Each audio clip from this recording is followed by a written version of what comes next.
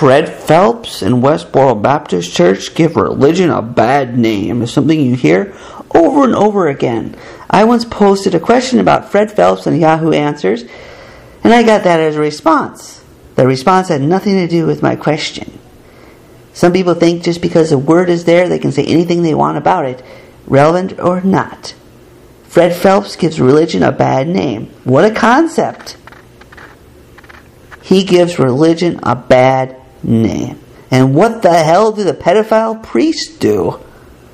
Westboro Baptist Church is right about going after the pedophile priest. This is a serious problem that few people cared about. You were too busy drinking your beer to care, and they care. So they get points for that. I've been tempted to do that myself, so I applaud them for doing that. A lot of atheists don't have a problem with Fred Phelps because they say he's showing us what religion really is about. One person said Annie Laurie Gaylor of Freedom from Religion Foundation created Fred Phelps in her basement. But religious people feel differently. They disassociate themselves from Fred Phelps. Who's worse, Fred Phelps or pedophile priests?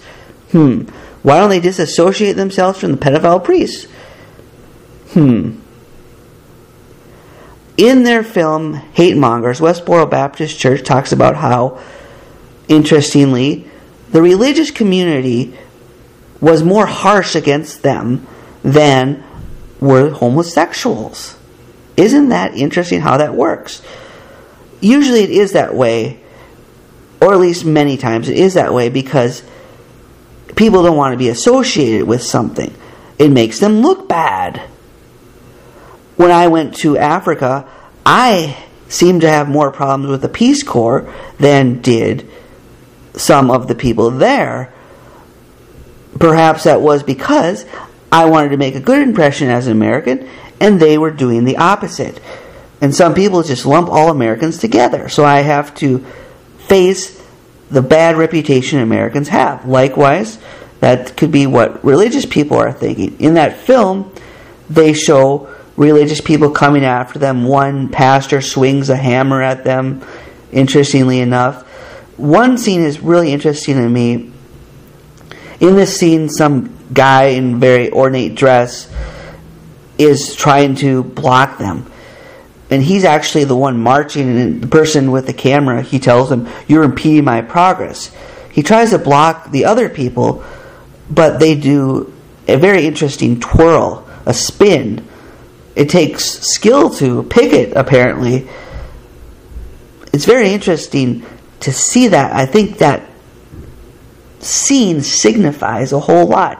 These people are dead set on doing what they want to do. They're picketing, and they're not going to let anyone stand in their way.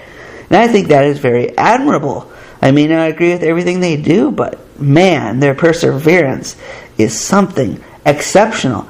That is the perseverance of the saints of Calvinism. I brought in Dan Barker from the Freedom from Religion Foundation a few years ago to debate a Christian at the University of Wisconsin-Stevens Point. I was a moderator.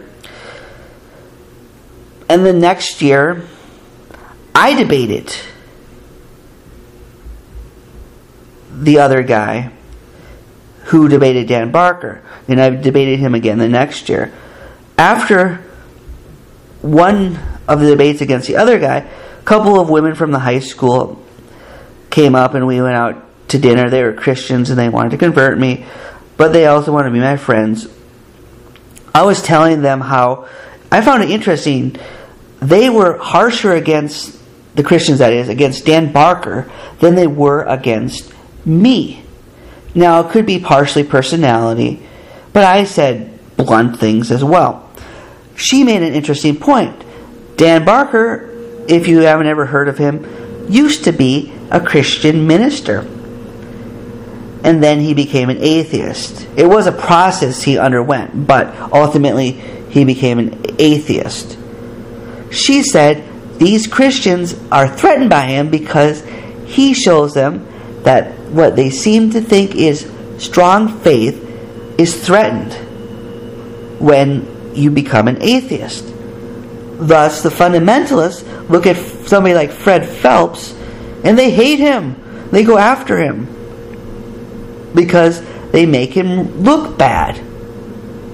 Is he making them look bad, though? As I've talked about in other commentaries, I read a book about projections. The book put it in a very interesting way. It said, there are these people in the world that we react to. We can call them informants. Their very existence seems to negate something we believe, said the book. For example, the book said if you believe something can't be happy and then there's somebody living happily in that way, then that negates your view. The fundamentalists really hate Fred Phelps because he shows fundamentalist religion for what it is. I grew up in a fundamentalist home, and my dad and stepmom believed in the same God as Fred Phelps. But they don't hold up signs to say God hates you. They tell me God loves you. They tell me that God who's going to send me to hell for mere unbelief loves me. Fred Phelps doesn't say that. He shows that God for what it is, a God of hate. He doesn't give religion a bad name, undeservingly. He is merely bringing out what is already there, what is already in existence. Fred Phelps is not giving religion a bad name. He's just showing us what it is really all about. The website, therighttoberong.net, which defends Westboro Baptist Church's right to protest, said it admires how Fred Phelps just comes right out and says it, because a lot of other Christian fundamentalists who tone down their rhetoric become millionaires. He said, the webmaster said if Fred Phelps would have done that, he would be a millionaire today.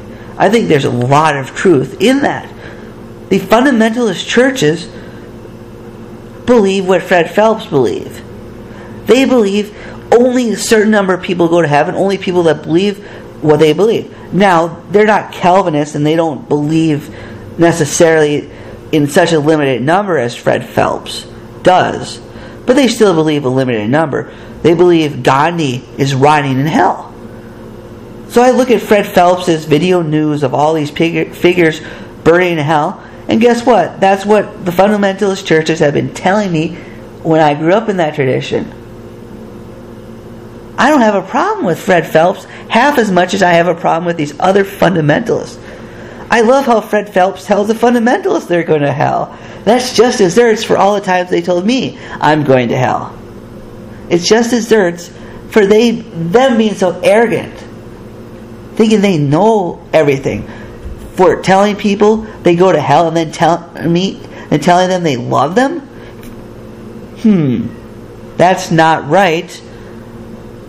And Fred Phelps is doing a great job at showing us what fundamentalist Christianity, all those millions of followers, really believe. And they hate that. They don't want that coming out. So they block his progress. But it will come out, my friends. Good job, Fred Phelps. Keep it up.